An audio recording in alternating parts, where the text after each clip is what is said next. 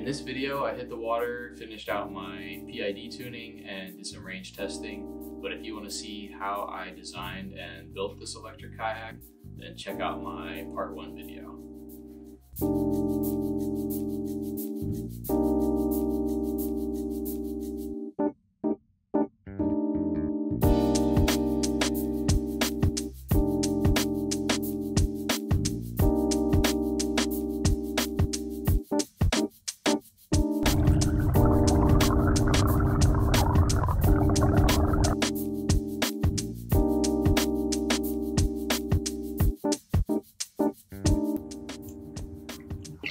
Hey guys, I'm back out on the water in Seattle. So I took it back out again on the canal between the Sound and Lake Union. Hoping to do a little bit of PID tuning, kind of walk you guys through that. And then maybe do a little more range testing. I want to see if I can, I'm in Ballard right now. I want to see if I can make it to Fremont. Maybe even make it to Lake Union. That would be like 3 miles. So round trip 6 miles. That would be fantastic. We'll see how far I get. So, another thing I want to test today, I bought some thermal paste and I put that on the MOSFET heatsink. So I want to see if it stays cooler. Last weekend I was hitting like 41 C. So ideally I want to be under 40 C just for the sake of the battery. So operating temperature, it does best closer to 30 C. So I don't want to get that hot inside the case. But if I have to live with it, then it's good enough for now.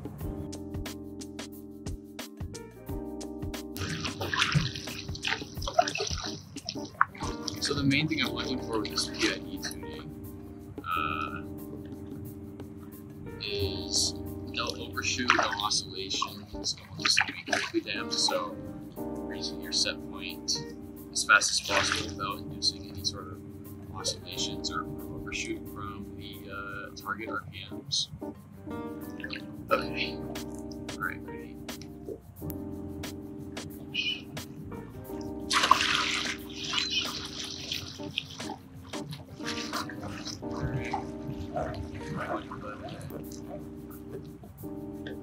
Yeah, we can look at the RPM. You see we don't overshoot our set point. It reaches it pretty quickly. Alright, I'm going to try to start at close to 1400 RPMs. Have it ramp all the way down. Around like 1200 RPMs. Current. Alright, 14,000. Ready?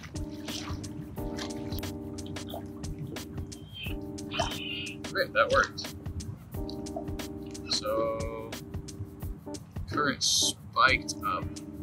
I guess that was the initial jump though. Curve dropped off pretty steady. Honestly, the RPMs look pretty good too. So, I mean, I'm pretty happy with this tuning. Honestly, I thought I was going to have to mess with quite a bit. But it's definitely good enough for what I want to do with it. So, I might just leave it. And move on. Let's take a look at the temperatures though. We're getting close to 40. So I'm going to start my range test. Another thing I'm going to do, collect data at some different speeds. But I also want to get different speeds when you paddle and see how much the current drawing from. If I was paddling, paddle assist, what would my range be? How much further could I get? Now at 20% duty cycle, I'm going to take some data of the paddling as well, so I can just get some captures of reduced current draw.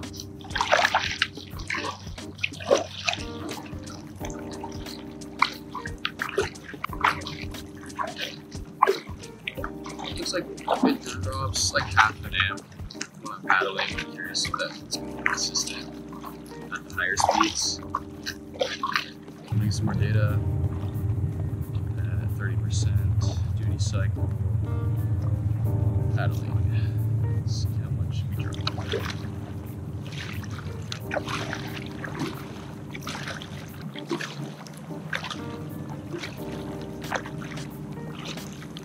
Yeah, again, about half an amp, maybe a little less.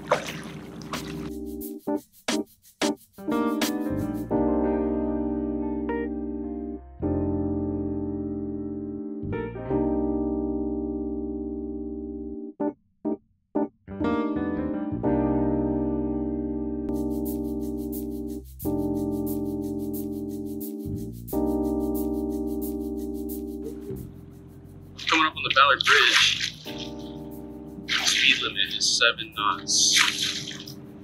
How many knots I'm going? Let's see.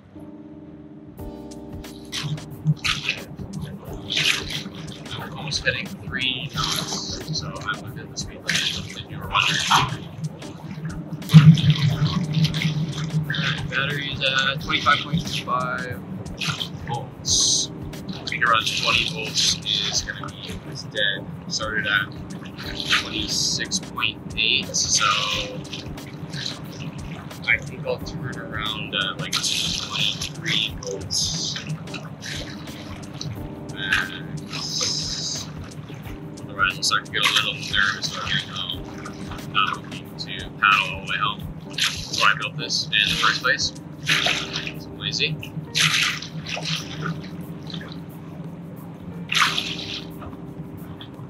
And I can't afford a boat.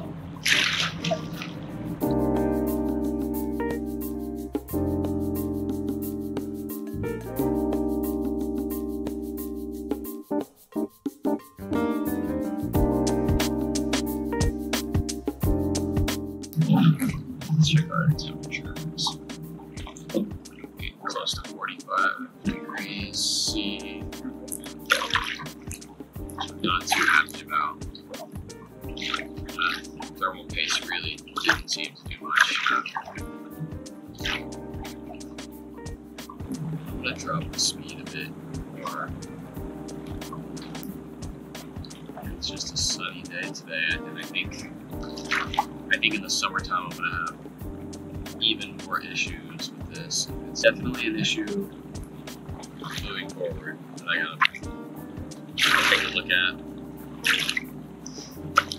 I don't really want to do water cooled pumps. Sounds like a nightmare. So I might just stick the speed controller down on the fin and waterproof it down there. Might be the easiest way to do it. Oh yeah, just gonna power her off. So does the power makes any sense? Okay, 125 watts at 10 amps.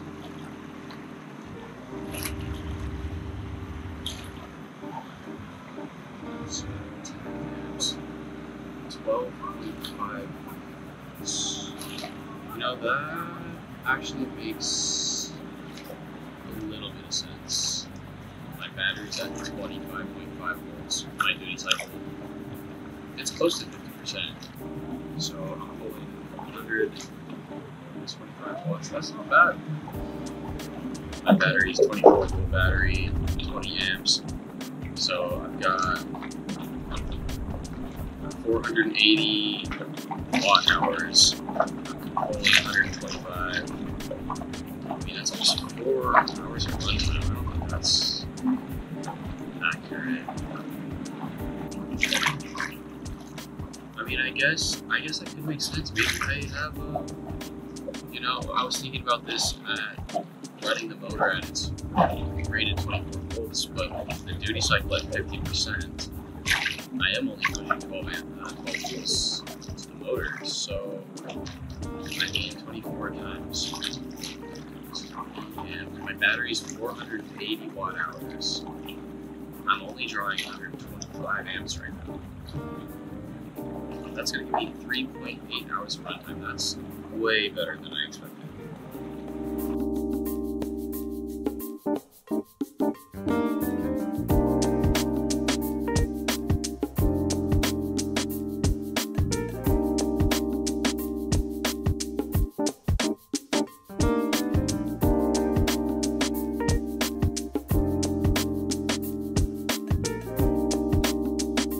If you're enjoying this video, you want to stay updated on my progress, there's lots of different ways you can support me.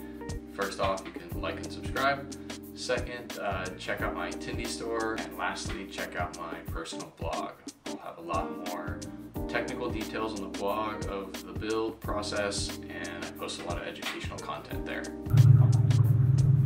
We are passing under the Aurora Bridge.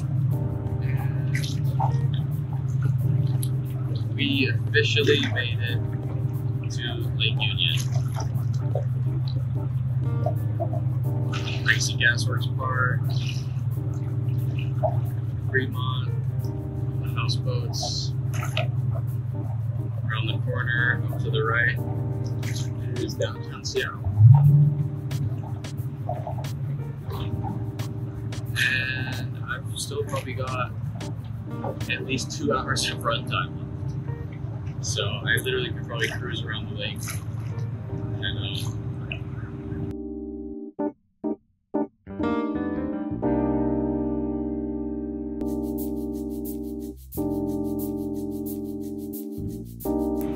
GoPro batteries gonna die soon.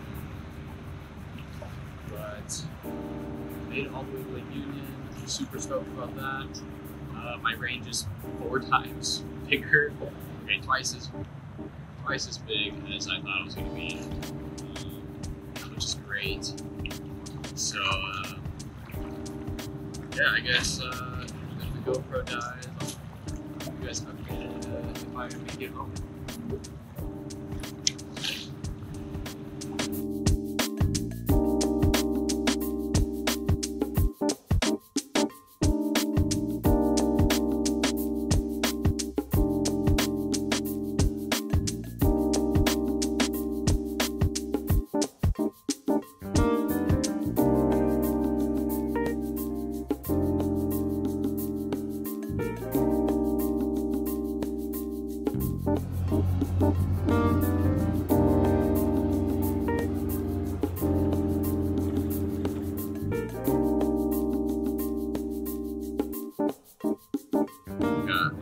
At least an hour journey back.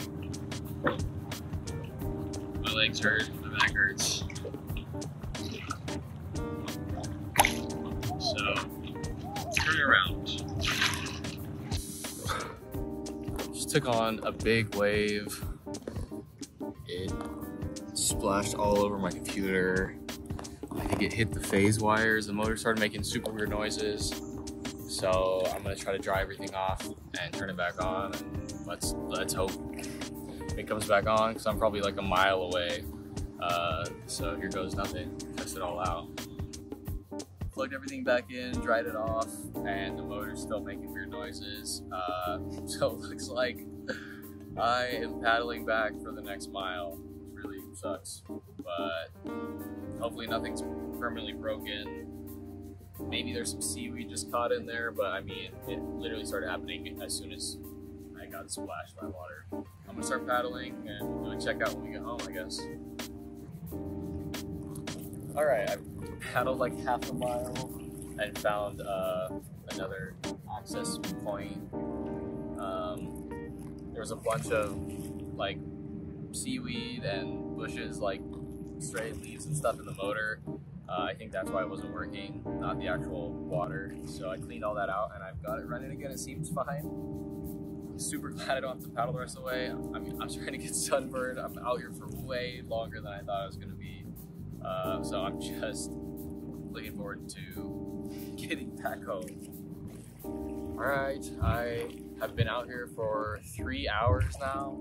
I've probably gone 7 miles. By the time I finish, I'll probably have gone like 8 miles. I almost got stranded. My motor cut out. I had to take out a bunch of seaweed from the props, but luckily we're running again, and I only had to paddle for like half mile, 1 mile. Yeah, I'm on my way home. Should have brought sunscreen. Overall, though, I'd say successful day, successful test. Happy with the results. Nothing broke, nothing overheated, too bad. Got some good data, so get ready for the next phase of this project.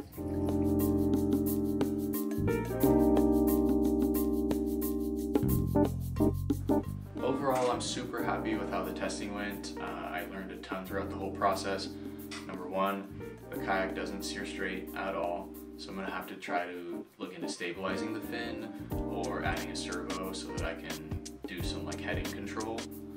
Number two, I expected my range to be like 2 hours, but it turns out it's like 4 hours, so I've got like a 16-mile range. I think I actually undersized my battery a little bit as far as voltage goes, so I can bump that up to like 44 volts, and I think I should get even more speed with a little less range, so I can play with that a bit.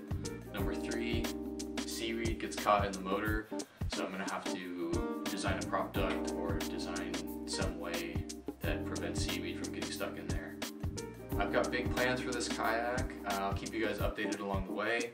The next phase of the project is to get my computer out of the loop and have a Raspberry Pi commanding the speed controller, building up the oar hardware and all the final hardware, so stay tuned.